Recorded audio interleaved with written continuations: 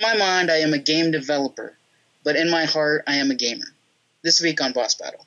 Find yourself in the Beachview area of Pittsburgh? Check out the official pizza of this show, Slice on Broadway, sharing an abnormal obsession with pizza we can relate to. Check them out at sliceonbroadway.com and tell them this show sent you. Welcome everyone to Boss Battle number 151, a show in which the writers of InsertCoinToBegin.com get together and talk about video games. I'm your host, Bobby F. J. Town, but before we get to the infotainment and good time making of this podcast, let's see what everybody achieved this week. Chachi, how about you? What did you achieve? I played some flops, some Advanced Warfare, NHL 14, Fight Night 4, just the stuff that I had. Cool. Nothing major. Sorg, what did you achieve? I achieved buying video games this weekend. We went to the Apple Store last night, and we stopped by GameStop. And listen, I've been trying in my life to be more forgiving, and we know they've had problems with GameStop in the past, and it helps that they had games that were like $5. So they had a 5 for $20 deal in this one bin, and I found all the good ones. So I now own a copy of Halo 4, Devil May Cry 4, Ninja Gaiden Yazuba, whatever, Ninja Gaiden Z, which is it's the one I actually sat down and played a little bit of. Very, very fun, kind of an arcadey, hack and slashy kind of game. And Gears of War 3, which you reminded me afterwards that I should not have purchased. Yeah, it's the free game. Starting tomorrow. I should have known better. It's fun. I was worried about Halo 4 because I kind of figured they would have dropped Halo 4 like in the next few months or something, because 3 is already out there, and when Assassin's Creed 4 is already out there, so I don't know. Which I told you I was going to sell you my copy of Halo 4, but that's fine. I was tired of waiting. I was tired of waiting for you. I want to play some of that sweet multiplayer action. I have Halo Reach still to play. Is that before Halo 4? I can't remember. But I was already earmarking that to play here soon, so it was before 4. Should I play? It's a prequel. It doesn't matter, right? Yeah, it's fun. It's a good game. Okay. So one day I'll borrow my brother's ODST, maybe. But yeah, other than that, it was so busy. Like I said, I did a lot of traveling over the last week, and really didn't get to a lot of video games. I'm sorry I didn't get to the Blops with you there, Chachi. I'm sorry. That's all right. I knew you weren't available. Yeah. I haven't even played Immortals or anything. Like it's just been blank. I'm just trying to find that time before I go on vacation, doing all the works. So, anyways, Bobby? I played for real video games this week, guys. Played some Mortal Kombat, played some GTA 5, played some Far Cry 4, which I got in the Microsoft Summer Sale. Really good game so far. I haven't really gotten that far into it. I tried one of the multiplayer maps, not multiplayer maps, single player maps, as if the first thing I did in the game, and I failed miserably. My brother was over watching me, and he's like, "You're not supposed to die that much, are you?" I was like, "It's new." Also played Simpsons Tapped Out, stuff like that. The cat game, of course, all the standards, Crossy Road, you know. But all right, anything else? Nope, I think that's it. I don't see anything in the chat room yet. All right. Chachi, you want to send us around the net? It is now time for video game theme things from around the internet. First up, Kotaku found a custom N64 table. Oh. It is a custom-built table made out of wood that has a N64 unit built into it. That's awesome. And on the end of the table is the ports where you plug the controllers in. Wow. It comes with a nice little hanging system for additional controllers and a video game rack, per se. So you can go over to InsertCoinToBegin.com, check out the link, and it's all listed, or it's all detailed there. I think brings new meaning to... No, go ahead. Brings new meaning to tabletop games. Yeah. It's a one-of-a-kind, not for sale, so you can drool over it, but don't think you're going to get it. As with most nerd things. What's that? As with most nerd things. Yeah.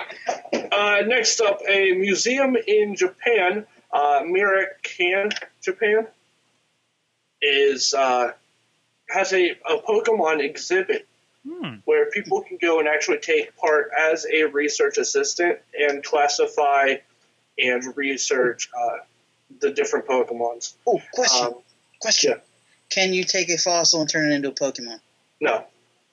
Not accurate. Well, the machine doesn't exist in real life, Bobby. Only in Pokemon. Yet. So you can go over and check out all the stuff that they're showing, since we here in the States most likely aren't going to make it in time. Mm-hmm. It also, the exhibit also has a history of the game series, as well as a completed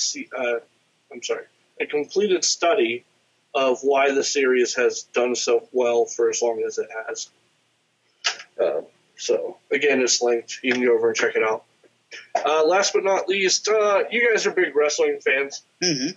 So you're aware of the fact that Brock Lesnar completely destroyed a car with what appears to be 2 axes. Yes, that he did. Live on Raw. Well, Sleepy Bear Gaming Studio took the footage of Brock Lesnar destroying a car on Raw and overlaid the Street Fighter II bonus stage graphics. I love that they used the Joey Mercury picture of his nose after the ladder incident. Yeah. So go over. It's only a minute long, but it's definitely worth checking out whether you're a wrestling fan or not, because it's fitting. So you can go over to Chachi's. Go over to insertcoin.com. Too early. I almost broke into a plug for Chachi Plays, I'm thinking. Go to Chachi Plays, hit that donate button. Yeah, go over to insertcoin.com and check out this week's post. I can't wait. That's all then go to Chachi Plays and hit that donate button. Then go to chachiplays.com and hit that donate button. Well, ask Chris that's all I have for you this week on you know what? Screw it. Back to you, Bobby. I was gonna say I want to ask Chris if you're just like breaking out in Chachi Plays plugs like in the middle of the night, you know. Sleep Chachin'. And she just reaches over like, I know, I'll donate in the morning. That would be hilarious. I'll pass. All right, guys. It's time for some things we should be made aware of. Today it was announced that Batman is returning. Batman Returns. Michael Keaton's version of the iconic 1989 Batman and Batmobile are coming back to Arkham Knight. Via DLC, Rocksteady and Warner Brothers announced that today. Mm-hmm. It will be available to you if you purchase the Season Pass for the game, which is kind of cool, I guess. The DLC will also have 2 tracks that are inspired by the film's sequel, Batman Begins. Hopefully they include the little rubber duckies and penguins and stuff like that. And clowns. But Bobby, that's Batman Returns. Batman. I typed Batman Begins. I'm an idiot. It's all right. Batman Returns. That's what I mean. Nice. And I even said Batman Returns at the beginning of the thing. Oh, well. You did. You're all right. You're all right. Also included in the DLC will be secondary character skins, including 1990s Catwoman, 1 year later Robin, Arkham Origins Batman, iconic gray and black Batman, 1970s Batman, and the original Arkham Nightwing. The content should be available by August. Okay, my question to you guys is this enough to get you to buy the Season Pass? Later when it's on later when it's on a Steam sale. Nope. Oh, not PC. No, don't do that. What? Well, listen. By the time I get it on a Steam sale and I get it for the price that I paid for the other Arkham games, they'll fix all the. It's never going to be fixed, Sorg. They'll fix the patches by then, I'm sure. It's never going to be fixed. It's going to be. Oh, come on. Of course. Batman's going to look like he's always in the Scarecrow's world. Which might be kind of cool. You don't know. Yeah. You know? It should be. All right. But I'm sorry. Those are cool. No, seriously. As a longtime Batman reader, and a 15-year-old me has a very strong affinity for purple costume Catwoman. So, yeah. I wonder if they could work Prince into the game. Oh, that'd be great if they had the 89, the Prince soundtrack to this thing. You just like pass a car and you hear the Prince song playing. I was like, Or like Grand Theft Auto, the Batmobile has radio stations that play the Prince theme nonstop. Oh, I'm gonna find this. Also, the 60s Batman theme too. All right, an odd partnership emerged today from the depths of gaming and entertainment. Oh. Comcast has announced that it is partnering with EA, of all companies, I don't know why, to bring gaming to your cable box. Oh. If you are a Comcast customer, you can sign up for the beta. The beta sign-ups are starting today.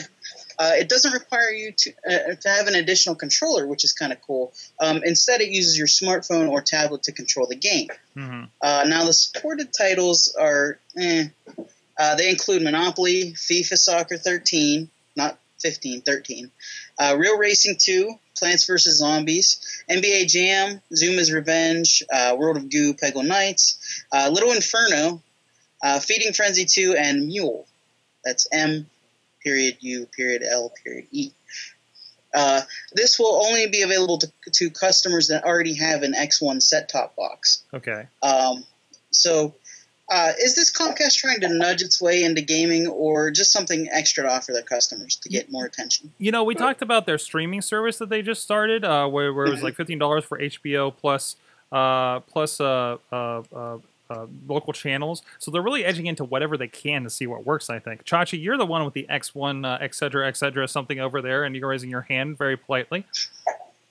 One, can I point out that... Wait, I also want to point out that you changed your hat. Yeah, I found a different one. I found one that I preferred more than the past. Chachi's actually playing hat tricks. Yeah, anyhow, I would like to point out that the companies that have won multiple Golden Poo Awards are teaming up together. Oh, wow, yeah.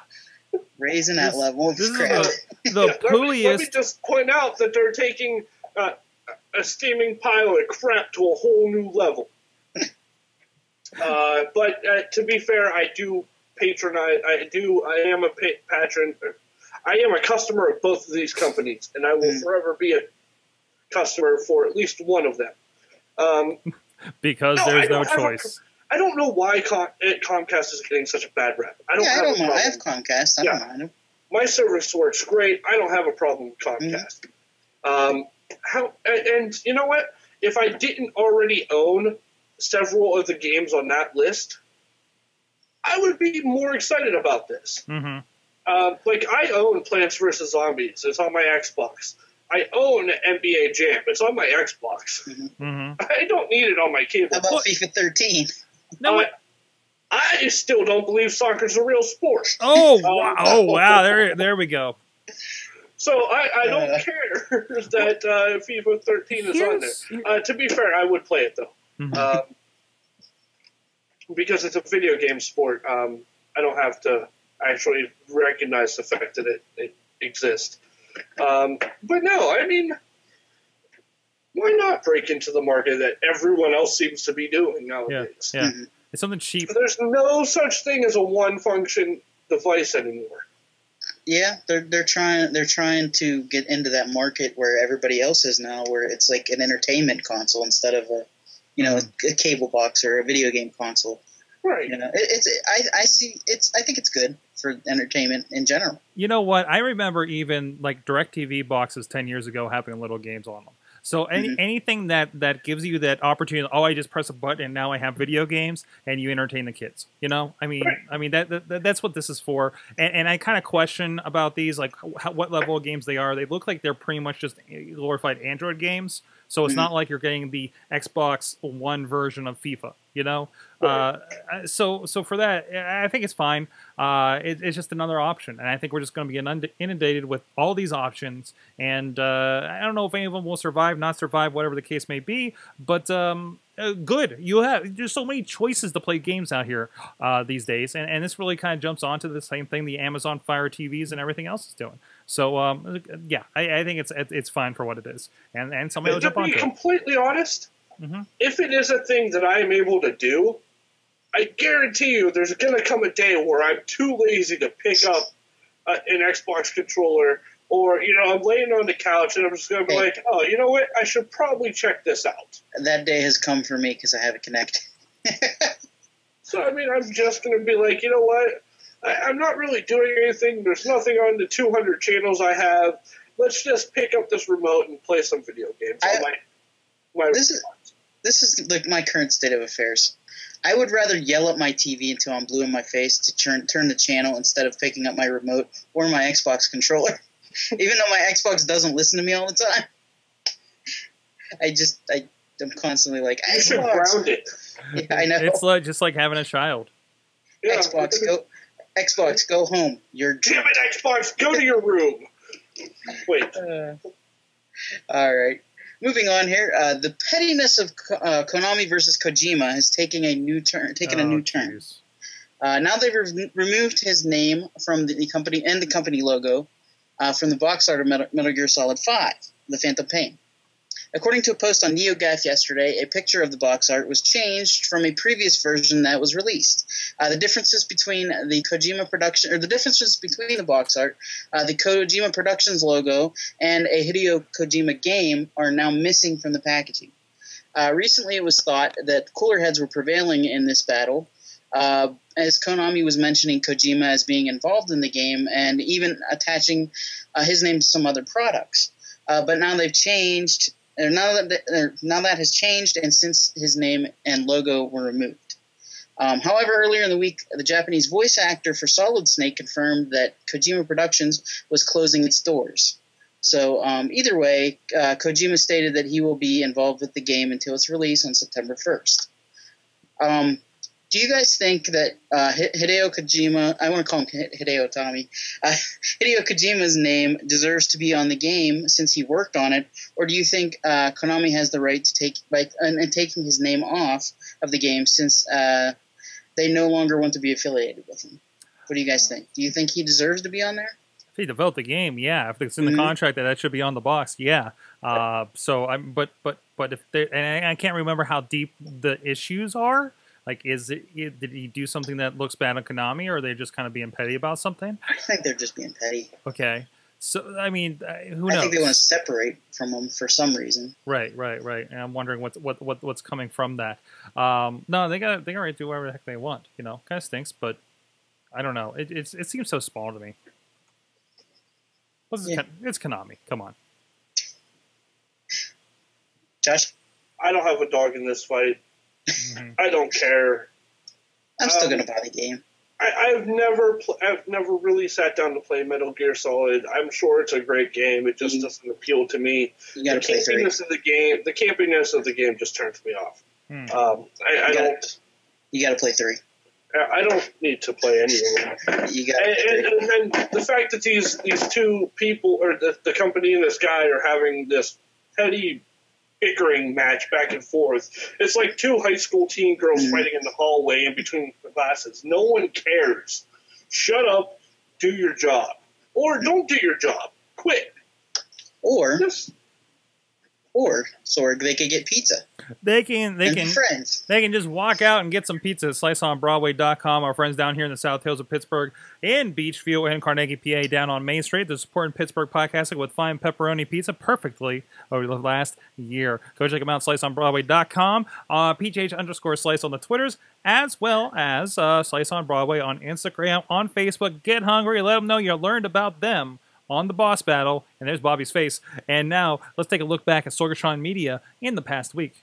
I've given up on Crossy Road. I don't care anymore. Oh, that's sad and disheartening. But you can only cross so many roads, Bobby.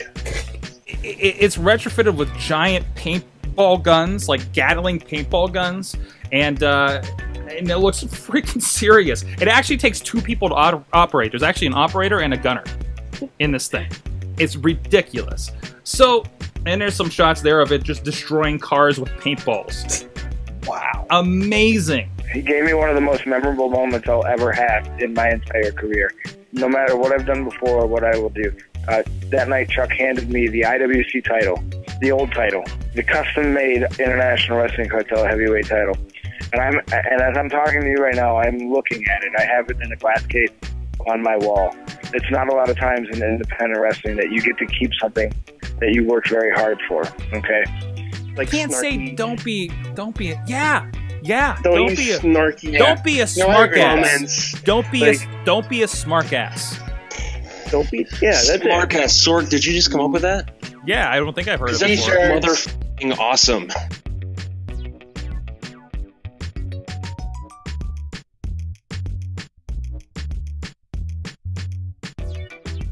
Chachi Plays for Kids is coming back again, the 24-hour game-a-thon for youth arts programs in Pittsburgh.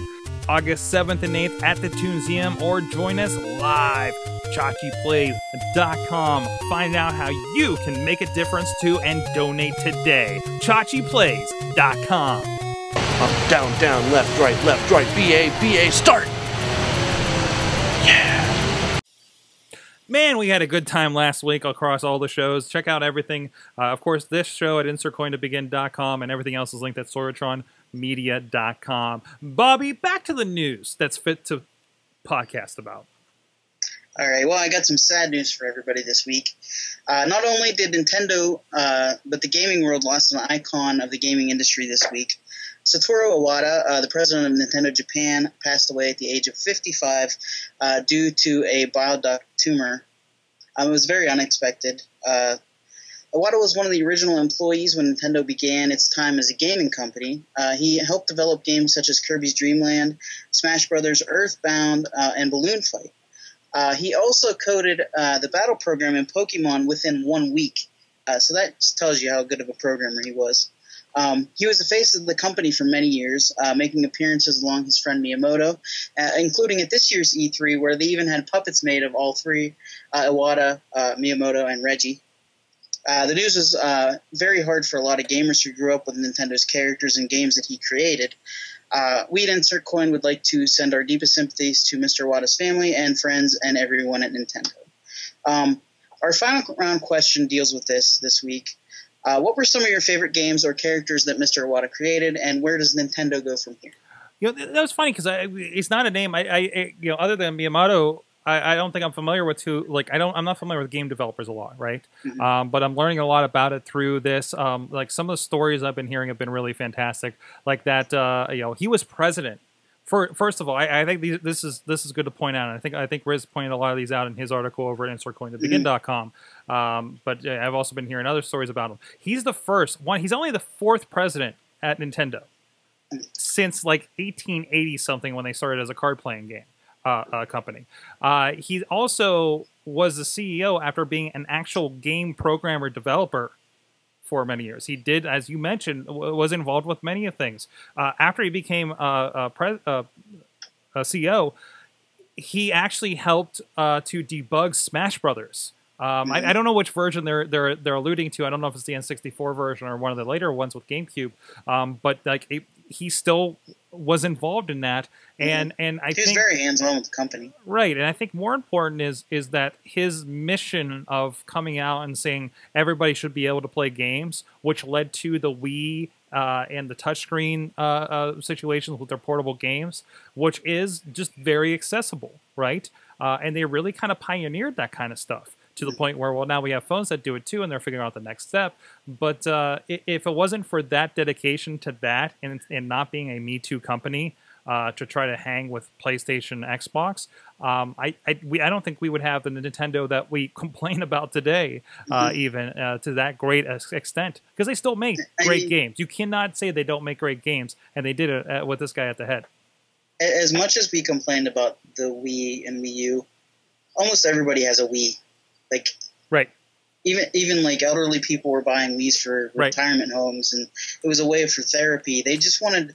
His vision was he wanted everyone to play games. You know what? We were down at one of the pay-per-view parties at our friends the Carlins, and Matt's grandfather came in and said that he's going to whip his butt at Wii bowling.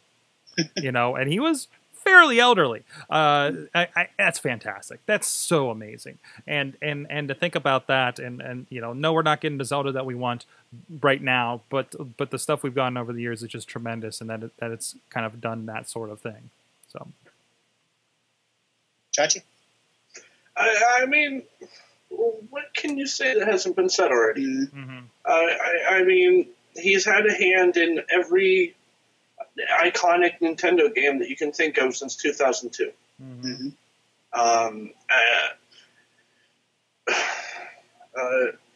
Like you already said, Balloon Fight, Earthbound, Kirby.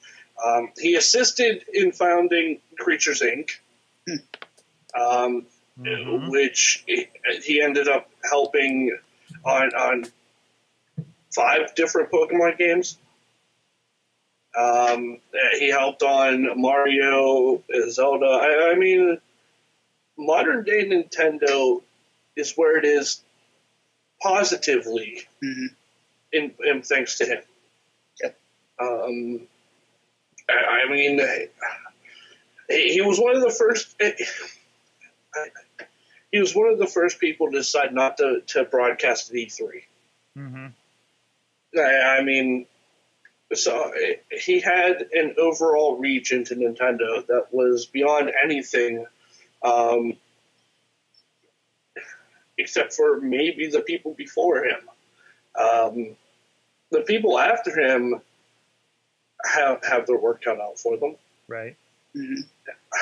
I mean, if you think that Reggie is going to step up, well, Reggie's already president of Nintendo of America.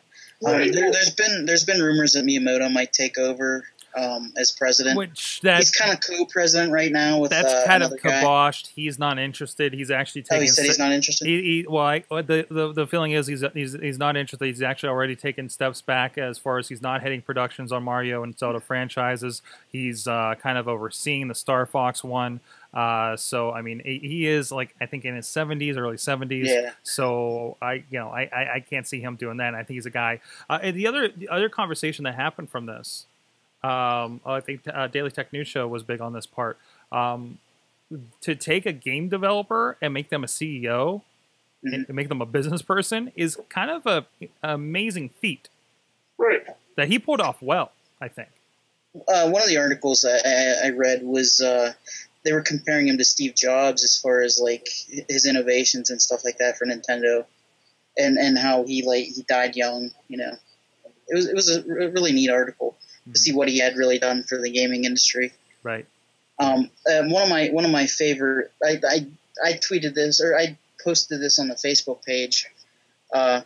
One of his quotes he said was, on my business card, and one of the quotes I said at the beginning of the show, on my business card, I am a corporate president. In my mind, I am a game developer, but in my heart, I am a gamer.